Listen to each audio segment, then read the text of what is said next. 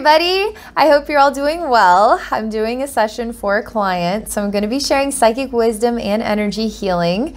If any of you are interested in exploring a session with me, you can do so by visiting my website at abbeynormalswisdomquest.com. I'm also on Patreon at patreon.com/abbeynormalswisdomquest. All right, I want to thank you so much for the opportunity to connect with you today. And thank you so much for sharing with us here on YouTube. All right, your goals are short and sweet. We're going to go as guided by spirit. So I'm going to relax and get tuned in, and we will see what the special message is for you today. Here we go.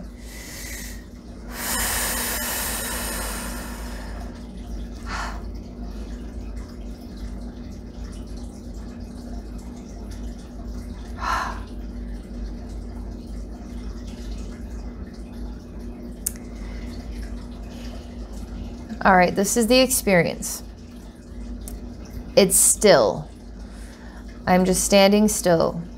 And I experience being an extraordinary crystal. And the crystal is clear and it has a bit of a purple hue to it. And as a crystal, I don't have legs, so I'm not walking around. I'm just standing still.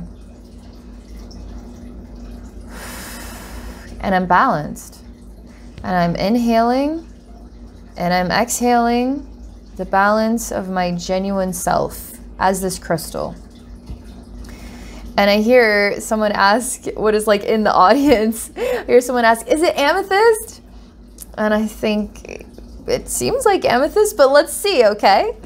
I'm gonna feel out myself as this crystal. Let's see if it's an amethyst crystal.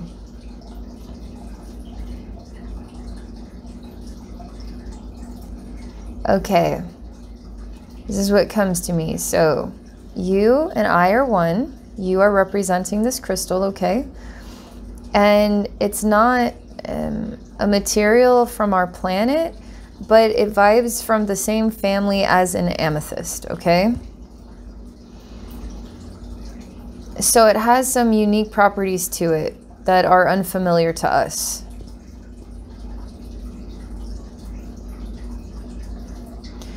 They say another deeper meaning about it. All right, so here in our world, all right, let's say that the material that builds every experience is based on energy. And how we manifest with energy is something we give energy into, we put energy into, and then we reap the reward of the next experience. And at times here on earth, it can lack that sensation of it's a magical world. Doesn't always feel like a magical world here. It feels more practical, and it feels more like the black and the white and maybe the gray area and the textbook that tells us the way that it is, right? Now, where this crystal comes from, which you're representing, it feels like the dynamics of this reality have a few more components that add to the quality of it being a magical world, okay? So this crystal has magical properties, okay? Everything has magical properties, even in our world. But the best I can define it is it has something more. It offers something more than we feel like we're going to reap the reward of here, okay? We might have to put a little more effort. I mean, maybe this crystal helps you fly in that dimension, and here the idea of flying is clearing your mind and meditating. It doesn't feel very magical, okay? All right, let me continue forward. I hand you yourself. You appear here before me, and I break off this piece of crystal, which is actually connected to something much larger. It's just growing out in these different facets, and I break off this piece that I see a part of your soul is in this. Break it off, and I hand it to you. And I say, here you go, but I say, here you are. And you say, oh, I can't take this. You say it's odd.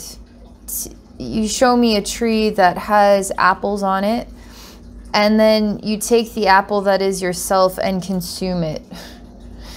It just seems odd, you say. And I ask you, why is it I'm called to break this off and then hand it to you? It's like plucking an apple from the tree, but I'm breaking this crystal off of a much larger crystal body and handing you yourself.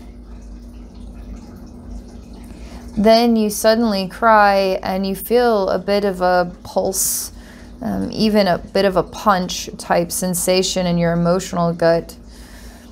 And you're telling me something. Let me listen. You feel a lack in the world that you live in. And there's no bridge between this world and that world. That world that you are already a part of, and I broke you off of that world to hand you to yourself in this world. It's kind of like, how dare you, Abbey? How dare you take me from the magical apple, from the magical tree, and now hand me to myself in some dimension where it lacks magic. How dare you? And then ask me to consume myself. I say, maybe there's something we need to give it a try. Maybe you should just try to drink in yourself from this crystal and just see what happens. We can always reverse time and then try this again. If it turns out to be the response we don't want, then we go back to our old save point and then we try it again until we get the outcome we want. All right, let's see what happens here. You're really serious. I hand you this crystal again. I hand you this crystal again. I hand you this crystal again. And it's upside down, so the point is pointing to the earth. And it's almost like it's turning into a glass, like it's an elixir, and you drink it. And I see your energy body inside the crystal, like you're supposed to drink yourself down, okay? But you don't take it. You don't take it. You don't take it. So we're stuck in a glitch.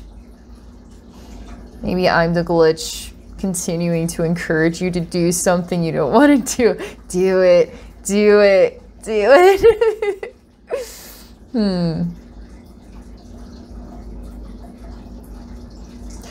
You say you would prefer to bridge a gap and be in this magical world where I'm actually standing still.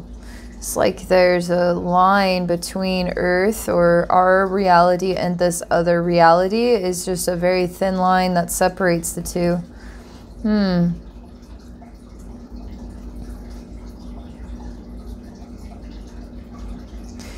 Boy, you're telling me so many things. You also say that I am degrading of the energy self that you are in the crystal, in the magical side. So when I give it to you over the thin line to the non-magical world, it alters the component on the inside. And you don't like how you are being broken down by this change in the crystal.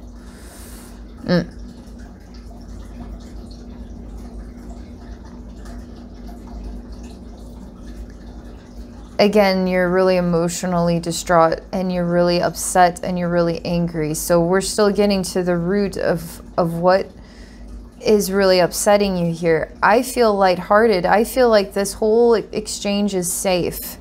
I feel like I'm having fun with it. I find it interesting and fascinating. Every part of your being is, find this distasteful, okay? Distasteful. Interesting, as we're looking at an apple on a tree, we're looking at an elixir of your own life. There's something distasteful. I'm going to ask your higher self, what do you recommend? Your higher self, your higher self is a goofball. All right, he's a male energy right now, and he's like, he puts his hands up and starts slowly backing away. And he's kind of laughing like, you talking to me, the higher self? What, you're talking to me? And he's slowly backing away because it's your choice. Your choice in this life. Your higher self is not telling you what to do, is letting you decide what you want to experience. Higher self, let's say, is showing me like the tree the higher self is like the tree and all the apples on the tree, and you are like an apple.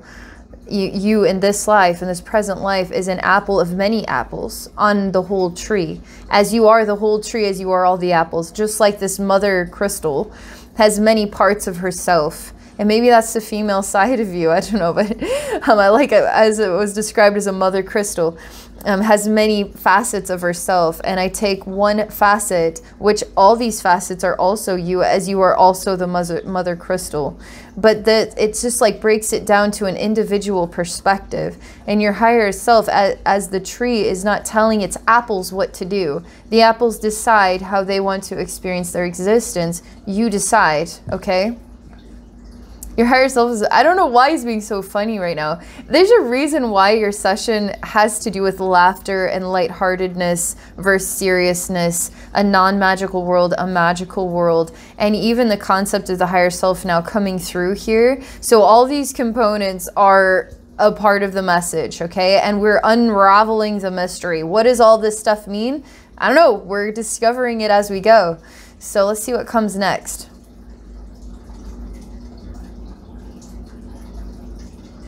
Okay. I still feel this distaste in your stomach. Like it's like a punch, but it's not painful. It's just pressure. Like a buildup of pressure, and it makes you emotional, and it makes you more serious and disappointed than anything. And I tell you, it'll be very hard for you to make an inspiring and positive step forward when you're holding on to this kind of cluster of negativity.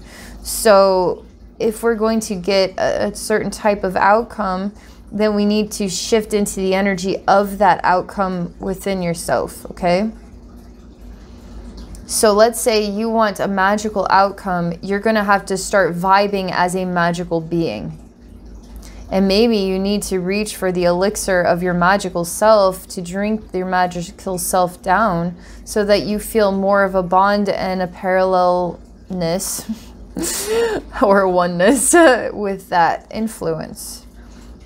To be more magical, to feel more magical, to manifest more magic in a non-magical world that also is more magical than we know. See if we can get you to shift. More. You're starving, actually, and thirsting, actually. Starving and thirsting, apples and elixirs. For more of this. I know what the starvation is. I know what this thirst is. It's like I could have a saltine cracker every day for breakfast, lunch, and dinner. I could listen to the exact same song every day for the rest of my life in this non-magical world, and it's going to feel a bit like plastic, okay? And the starved soul within the non-magical human longs for more of the power of the spirit energy or the alien beings that we would like to talk to. More of a vast and creative, colorful, infinite experience. And you're starving, thirsting for more of that in your life. I mean, you really are. And it's like you can't have it. You can't have that. Is that where the thin line between the non-magical earth and this other place? And now drink the elixir of yourself and it feels wrong? I look at your higher self and I don't know if I just want more laughter or I want to see what funny thing he's doing next. And okay, higher self is now becoming serious. Because the message, the answer is serious. Because you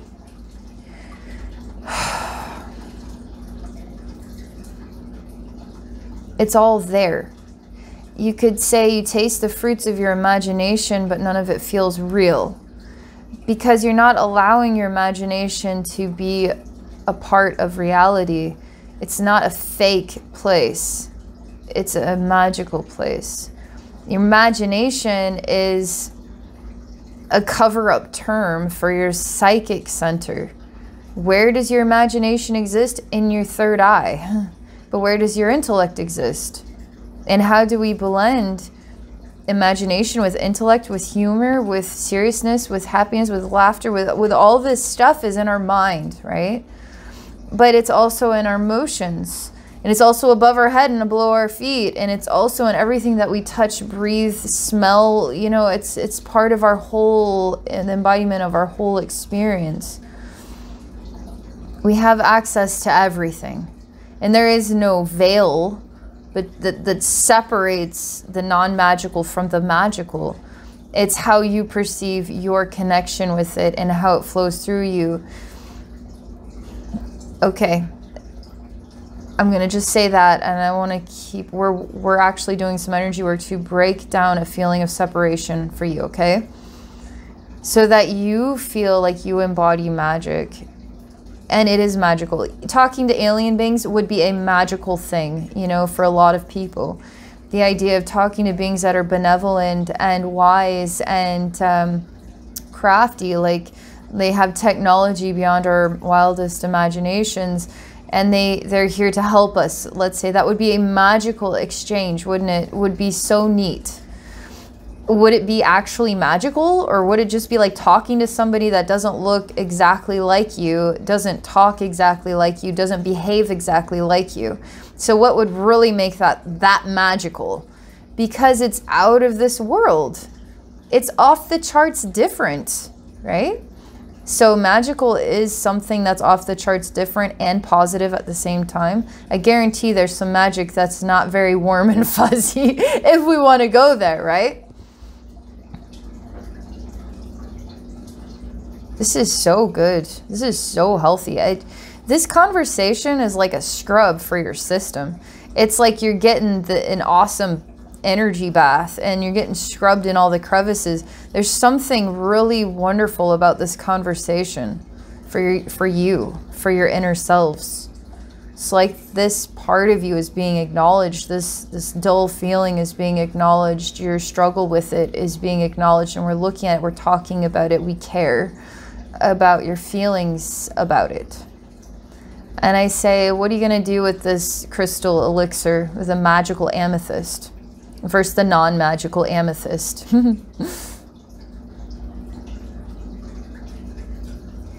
I say, stay with it, because I hand it to you and you actually hold it, and it looks like a tusk. It's in the shape of a tusk, okay? And it's purple and clear at the same time.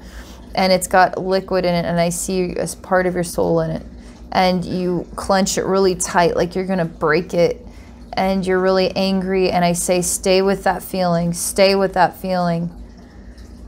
Just stay with that feeling.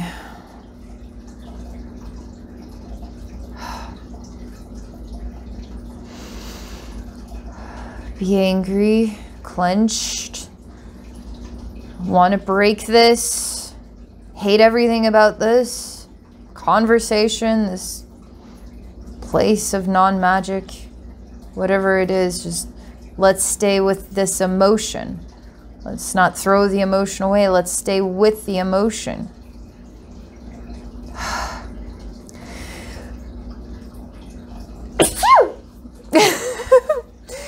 That was a really wonderful sneeze right there. Okay. The energies, when they get juicy, they make me sneeze. It doesn't happen very often, but that's actually a really good sign. Okay. You're doing a good job staying with it. I'm so proud of you. We're all staying with it with you.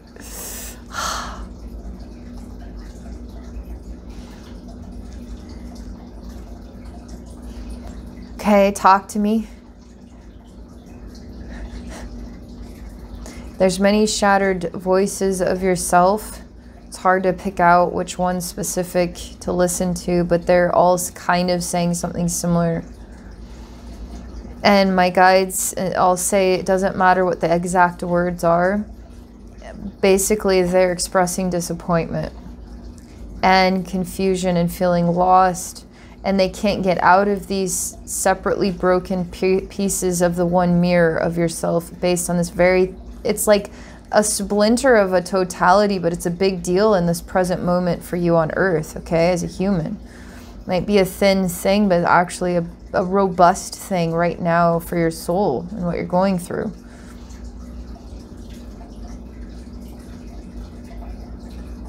We're going to go into the pieces of disappointment. Again, it has to do with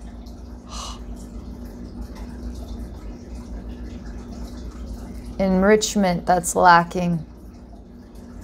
Enrichment. That's the best word. Enrichment. You're starving and thirsting for enrichment.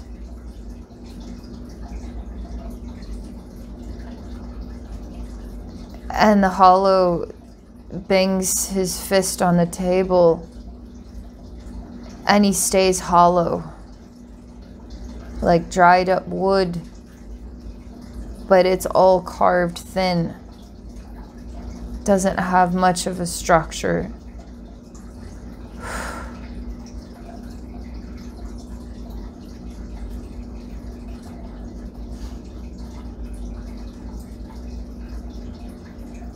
We're clearing this right on out, because we're going to bring you to a place where you can tell that enrichment has been every part, every second, every minute, hour, day of your life has been enriching.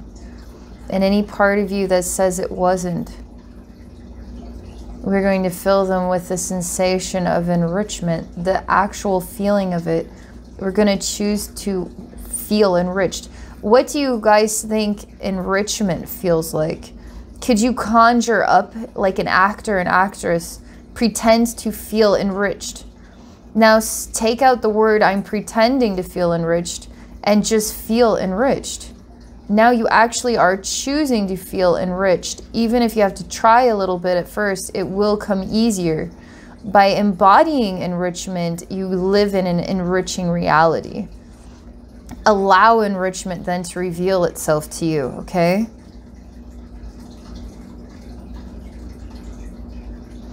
Boy, huge, huge shifts going on with the heart, the emotional gut, the third eye, crown chakra.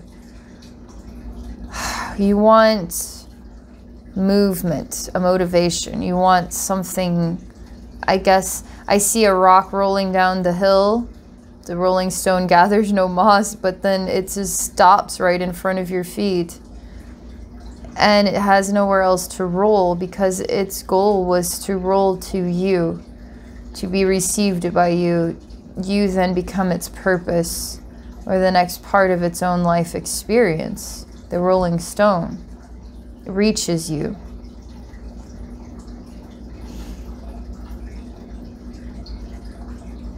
You are angered by this as well. You pick up the rolling stone, now not rolling in your hands. It's the size of a basketball. It's very dry. And you want to just chuck it and tell it to just go somewhere else. Let's hear this out. Again, it's like the broken parts of the mirror and the disappointment and all that. Let's hear more about this vibrationally.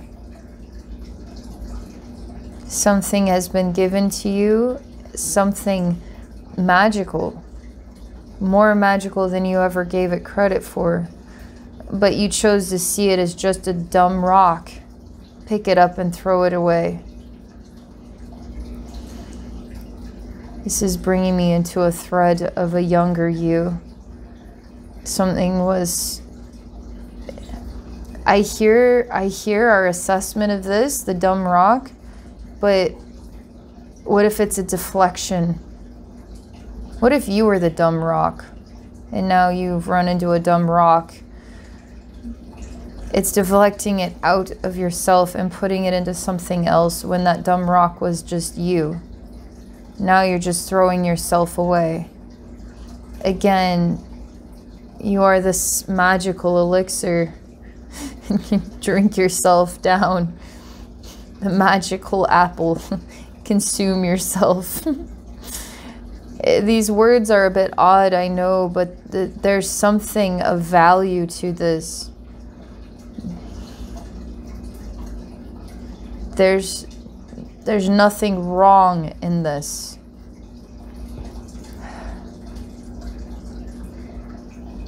You still can't shift from this picking up the rock and throwing it, and I experienced many ripples of a dried out substance, like really dried out dirt, and they're like hands in your heart, and I feel that across your chest.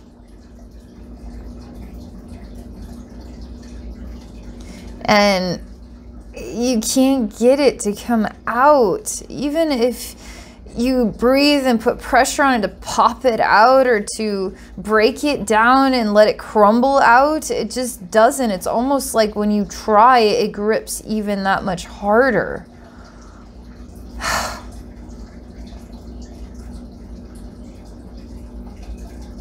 And I start to see you're a bit stuck, okay? In this scene of you being stuck, you're basically hanging from a ceiling, okay?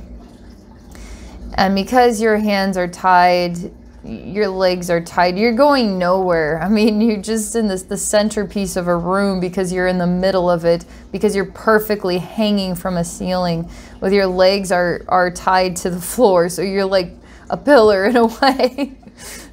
I don't know why this is funny. And I just go to you and I say, you're perfect. You're perfectly in the center. And you can't move. It's perfect. I say, did you want to go somewhere? I don't have anything to remove these ropes with. And I realize the burden is on your own shoulders. Like, there's nobody coming in to help set you free. You're gonna have to figure out how to set yourself free.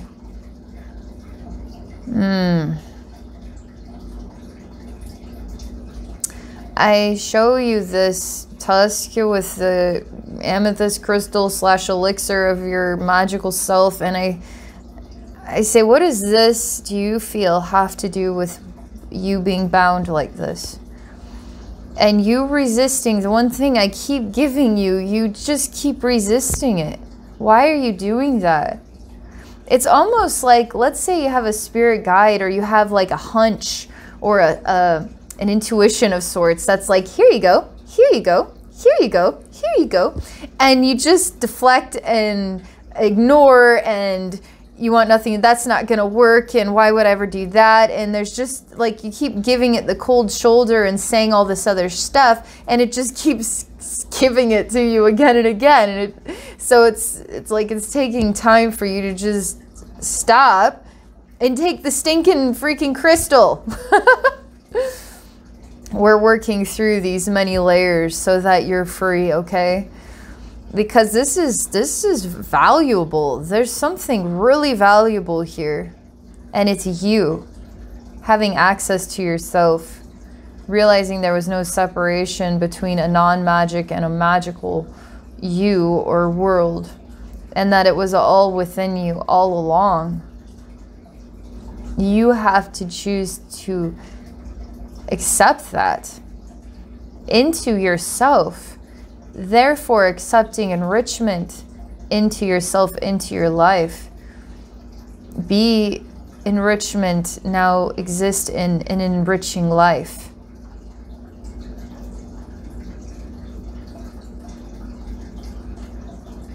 I'm going to choose to see a version of you in time that does finally take this from my hand and then drink it down, and I want to see what happens. Oh man, it tastes terrible.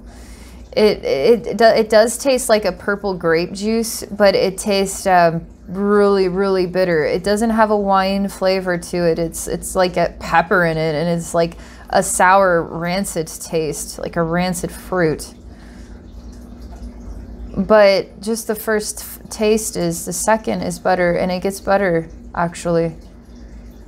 And it's not because it's intoxicating you, like, ew, first taste of this gross wine, it tastes better as I get drunk or something. No, this actually, it only tastes bad because it's clearing that taste out of your mouth or out of your senses. So the bad that we're tasting is basically just a rancidness that's collected, that this is purifying. You just happen to taste the process of purification, because it's absolutely tranquil to consume this. As it goes all the way down, it becomes what is tranquil, the taste of tranquility. And you have a lot of resistance to this at first, because I see you're kind of grabbing your stomach, but you feel all these strange popping and bubbling sensations throughout your body, head to toe. And I say, just let it be, just let it happen. And it's almost like for the worlds to merge, there'll have to be an element of pain involved, and that's not true. But you say it is true, because to detox is a painful process of letting go of something I was intoxicated by at one time. Now I am detoxing, and it is hard to let go, and therefore there is pain involved. And this detox is painful. Like, it's like little bits of glass shards actually coming through your stomach, through your skin, out your face, and it's pretty horrific to watch.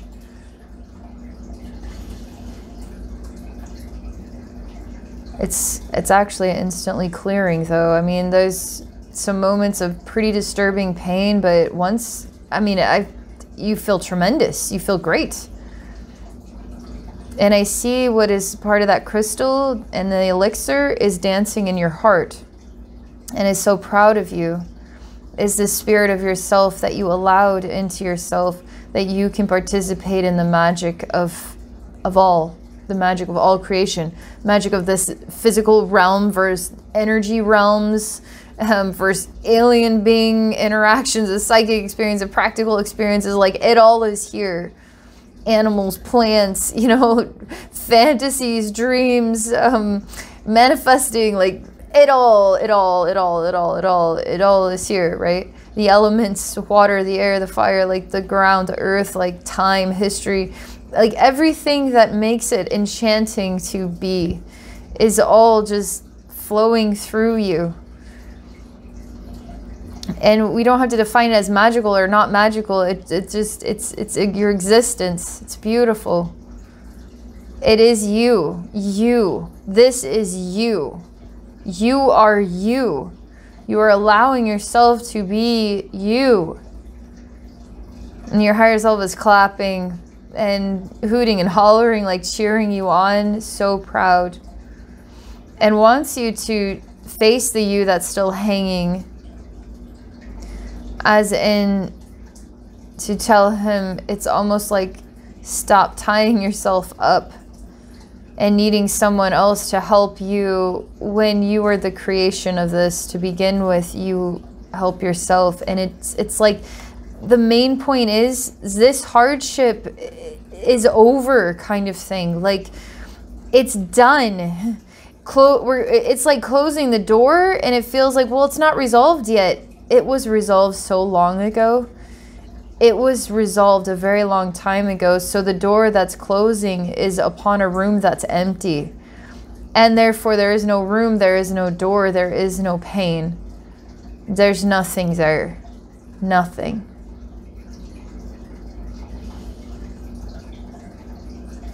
That's what I'm called to share. Thank you so much for this. I really, really appreciate it.